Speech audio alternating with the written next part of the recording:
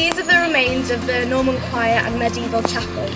In the Middle Ages, this building was twice the size as it is today, but until it was demolished in 1871. This sculpture is called the Journeys, and it was built by Nick Horrigan.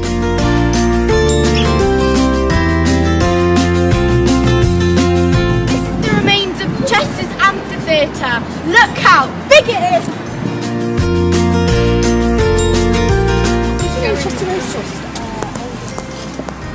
Julius Caesar walked along here to get to his barge on the river.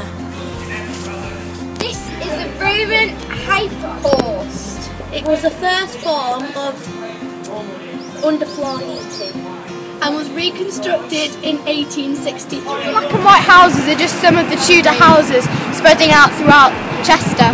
The Chester walls were built by the Romans around the outskirts of Chester. They protected the area from invaders. This is the University of Chester. If you want to go to university, go to the University of Chester. This is Chester's race course, and this is where racing goes on. As you can see, some horses are running down the race.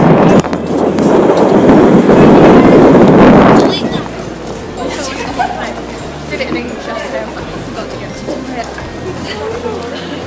Oh wait,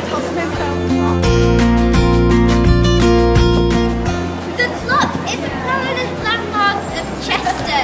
It is the second most photographed clock in England. This is the oldest sweet shop in Chester, and that is why it's called the Old Sweet Shop.